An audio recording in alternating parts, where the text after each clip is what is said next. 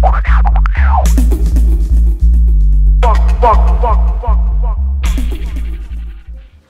morning, everyone. I want to say thank you to ICT for helping out in the Eastern Cape last semester. They did a great job because I was busy with the conference and I couldn't attend to the students in the Eastern Cape, but they did quite a wonderful job, and I'm glad they were there. I teach the ICT in education for the B.Ed Honours course in Faculty of Education, and I've been doing this course for quite a number of years, and I've been through all the LMS platforms since they started with Q, the eLearning, and then they went on to e-teaching, and now they've asked me to come on board into eCanva. Now I just want to concentrate on one of the tools that's been used on the eLearning platform, and that is the discussion forum. Now, discussion forums is an online forum, is an online or e-learning platform that allows students to post messages to discussion threads, interact, receive feedback from other students and the instructor or lecturer, and foster deeper understandings towards the subjects under study. Now, the students that I have are from, some of them from rural areas, some of them are mostly from the urban here in the Western Cape. And some of them have to travel quite a distance on a Wednesday evening to attend this honours course. So sometimes I have what's known as a virtual class. And they're very happy about that because that means they don't have to come to campus. They do the module online, providing that they have internet access. So luckily for the e-learning that we have, the forum tool allowed the lecturer or site leader, that's a person that's involved with setting up the LMS, an unlimited number of discussion forums, and this can be integrated closely with other tools such as, now there's a resource tool that's also on eCanva, and then a gradebook. Now I haven't used much the gradebook, but I believe it's there to put, if you assess your students and you put some marks on it. Okay. Now some key features of the tool is obviously the forum or topics. A forum is a mandatory category or grouping for topics. Now the topics which are created within the forum are where participants can post conversations. A forum within the name of the site and a topic that's normally titled general discussions are created as a default. Now the conversation is the thread of messages in which participants post their contributions. The conversation can be created by instructors or even the students inside on the topic. Now, there's also the option of the grading option. Interaction can be assigned a point value and sent to the gradebook with comments. Now, sometimes when you mark their work and you write comments on there, you can also do this on your discussion forum. The posts on your site normally appears on the home page. Okay, and this can be clicked on the menu bar, but I'll show you later on how it looks. You can also see the many unread messages that sometimes students don't read what others were supposed to read. And post and a message forum appears on there under the My Space, and there you can see the workspace. Sorry, is where you see all the information. Some other key features, email. You can email the student if you don't want them to see, the others to see what you said to them. You can email a specific participant by just clicking on email. Okay. Now, staff members can elect to receive an email or no email. Notifications are for all new posts in the site or notification for responses to conversations they posted. The default is always to receive postings when you email it to them. Okay. Composing the messages, you can use a rich text interface to allow to either use plain text or you can use HTML, and you can also add attachments to the specific topic or specific question you pose. You can also include quoted text by using the insert original text option. Okay, and then the good thing about this is statistics. You can check to see what was done throughout the whole discussion forum. The forum statistics are available for site owners to determine the participation level of individual participants. You can also read all of particular participants' postings using this feature. There are some settings. Okay, you can also set up your discussion forum to your liking. This will enable participants to submit a post to a topic before they have permission to read the responses of others. You can also set up group postings. Site leaders can change forum and topic settings in a combination with predefined groups to allow or deny access to specific discussions per group. A direct link to individual messages. Site leaders can copy a direct link to individual messages to use elsewhere.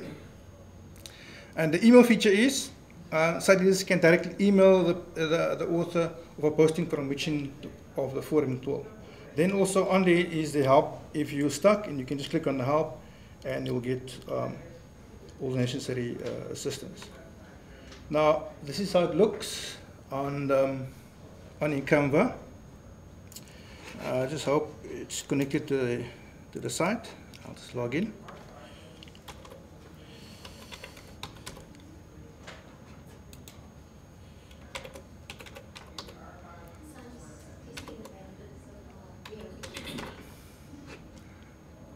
Okay, it's logging in. Okay, I'm in. Now, this BH 707, that's the first semester module called 707, and the second semester one is now called BH 708. The discussion forum. Now, when you start the discussion forum, it will ask you to create a new forum, and if you click on new forum, it will create that for you. And then you can look at the statistics if you have done a forum. If you click on there, it will show you all the students that have done the discussion. And then you can click on each individual student and see what they've done. Okay. Now, it gives the date, the subject, okay, and how many times they've responded to others. Even the word count for each and every message they have responded to. Okay. If you want to see what they've all typed, you can just expand all of it. You can either view just a topic, or you can, if you go back, let me just go back, you can also view the actual message content.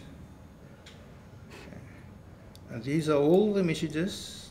The question was posed to them on about the use of social media in the school environment. And these were all what they said about. Now, I think this is to do with somebody was trying to put or paste a Word document. And it, as you can see there, and then I think below that they actually just said something, okay? But as you can see, there is an email function where you can email directly to that student if you want to correspond with that student. Okay, and you can also delete the messages if you don't want the message to appear. Okay. And if you have a lot of contributions, you can also go to the very first message, because what I normally do is when I have the virtual class, I notify them through the announcement or through the email that I'm going to have the virtual class during a window period of between 3 or 4 days. So the Monday, I open it up for them, and by the Thursday, I close the window for them so they can't access again. So that's basically when I do the virtual classes.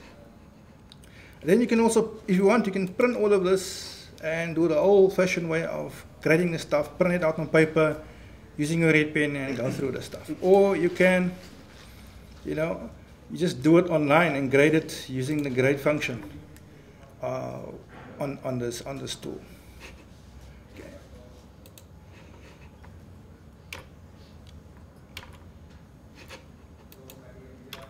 Okay. Now, some students are at the beach, like Judith said. They maybe sit in the lecture theatres or in the libraries or at home or somewhere in the cars. and then they access the discussion forums. And I've checked on some of the dates. Some of them are working like late in the evening. I sometimes use my phone, my BlackBerry phone, and luckily I'm nearsighted, so I don't have a problem with very small fonts. So I go through the stuff, read through it, and then respond immediately. And then sometimes, I use my tablet also, but in most cases in the office, I will use my desktop machine. So these are different views you can use. It's best actually to use the desktop version because you can see most of the stuff on the screen. This is what some of the students said about using eCanva compared to using the e-teaching or the e-learning. So at the beginning of the course, many of them were struggling to log on. I think that was the major problem when we started off beginning of the year. Is students, many of them don't use the group-wise email accounts. They use Gmails and they use Yahoo Mails, and then they struggle to log in onto eCanva or any other university access. And then some other features were not on the tool itself. There were some features that they couldn't understand, and they had to figure it out afterwards. They actually enjoyed the fast response when using this platform compared to using the e-teaching one. The speed is much faster. And then they prefer this than using e-teaching. They actually liked communicating with their peers using this method instead of discussing things in class. They'll rather communicate. And I've noticed, if I look at the list, many of the students are the ones that are very quiet in class. But on here, I could see that they actually said a lot of things instead of saying it in class. So they were also very in favor of using virtual classes instead of coming to campus. Thank you.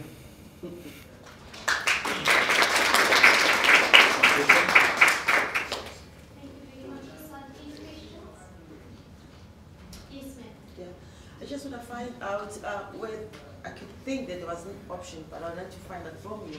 If students were not able to have access during the virtual class period, what would you handle that? Because you are not there for those who don't or doesn't have internet access. So how did you handle it?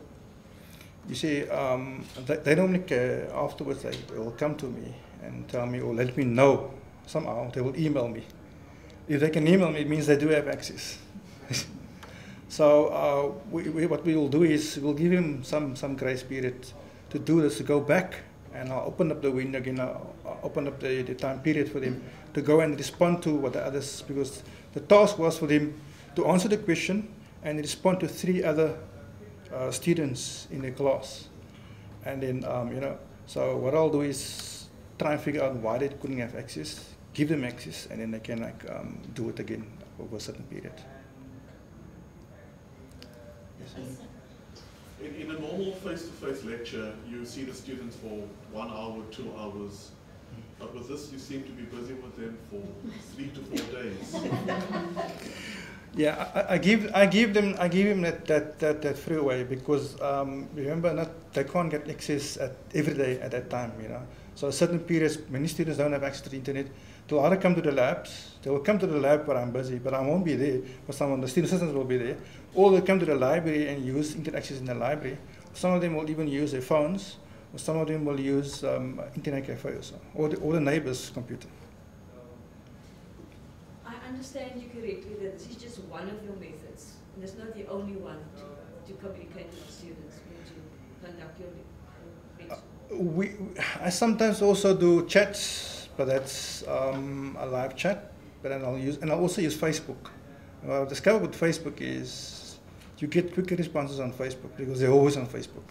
And I had one student that never came to class, one of my other classes. I couldn't find him anywhere. He always bunks classes. But then I went on Facebook.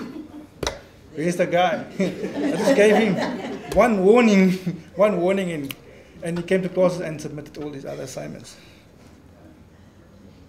Yes, ma'am. Yeah, you mentioned the grading. Did you do the grading of the discussions? No, I haven't done the grading yet. The next phase is to go and do analysis of what they said. And I'm hoping to get the software that I can, they can track and do things and do word counting, except the words that they, but certain things that do qualitative analysis. There are some software that can do that.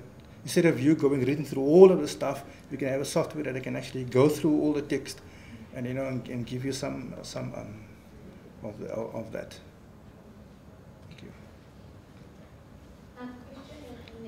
One of the breakfasts in My concern is I'm starting with technology in undergraduate nursing, and my concern is always establishing first what the students have available, and if they have a computer, if they have a tablet, if they have a phone, if they have internet availability to be able to do online discussions. Are your students not disadvantaged because they have to submit in an online forum, but they have to go through all those avenues to get internet access? For the undergrad, we don't have much of a problem because they come from the schools already with the technology. They're basically born with the technology. So it's the postgrad students, and those postgrads that I'm dealing with are teachers that have been in the profession for 20, 30 years. And you can't just, let some come to the course and not others. So the first semester, the first term, it's always doing introduction level just to get them on par. Because when they go back to the schools, those learners know much more than what they know about technology, even their own children also. So what I do is, I try to narrow that gap and get them on par. But I've been told by some other colleagues to, people should by now know how to use all this stuff. I said, but that's not the case. You can see some people come from rural areas and never seen a tablet, or a laptop. So we have to have that like a bridging period for them to get on par. Okay. Yeah. So on your mention that you also use Facebooks and other methods of communicating with them, I just want to find out were there any challenges in terms of reconciling what the individual student participation is, because I guess it's also about that. So that's the only way you would measure their participation. So will you be able to reconcile all these technologies to actually come out with the individual student performance? Look, the reason why I used social media was because it's a trend. Okay, everybody uses social media, and it's a tool. And we're actually investigating, should we allow it in schools? And that's why I posed that question to the students. But having all these, we have to expose them to all of these. And most of those teachers are middle-aged ladies. Okay, so and they feel very proud. I like to empower them with the knowledge that when they leave at the end of doing the BEd Honours, they are fully comfortable in using the technologies.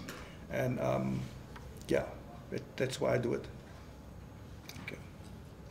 If I can just link to the previous question, like Gasant said, we are aware that some people can't even switch a computer on. We know that. So we also offer very basic literacy skills. We have a digital academic literacy program where the departments actually contact us. Students are taught Word, Excel, PowerPoint. Do you know some students don't know how to even respond to an email sometimes? They are taught how to submit an assignment. So we appeal to the lecturers to come on board. They just assume that everybody can use the tools. So we asking for the infusion of technology, and so Gasant students, this was not the journey where they started, you know what I mean? But I think it's our duty. These students come to UWC, they think everybody's online, because we even have it on the web, eLearning. So they come here expecting to engage in technology, and it's not the case. Many of the lecturers just refuse to do anything but stand there in the lecture hall. So we caught between those two, and things are moving fast. But we do not just dump tools. We had YouTube training. I said to the team, you know what? You assume that a lecturer knows how to download a YouTube video. Do you know how many lecturers came for that hour training? Kimal and Tibocha and them are here. We don't only teach them how to download. If you want something on social constructivism, these thousands of YouTube clips, we teach you how to take of it, merge it, and put it into a package to teach. So everybody's using the jargon, looking cool with their tablets, their iPads, but people don't know how to use the tools. Let's admit it. So we say, don't be shy. Come and learn how to use the iPad, learn how to use the tools. And don't assume that that child, he can mix it, he can WhatsApp. But we know they can't engage in a community of practice. So let's stop calling it the digital, the new digital age. Yes, we know, but people need support.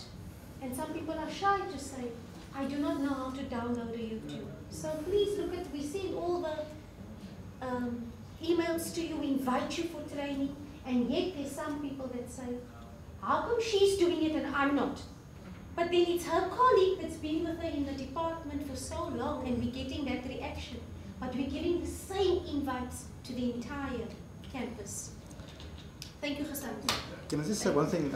The director for curriculum came to visit us from WCD, Brian Schroeder, and they came with a vision for schools. They're going to equip the schools with each learner with a tablet, and for each teacher with a tablet or a laptop. Now, if they're going to give that to all the learners, all the high schools, and primary schools in Western Cape, are our teachers ready for that? So that's why they came here. They want to prepare our teachers to be ready when they go into the schools in 2015. They're going to also have wireless or Wi-Fi available to all the schools and government buildings. So, you know, you have to get on par, otherwise you're going to be left out. But thank you very much. Thank you, sir.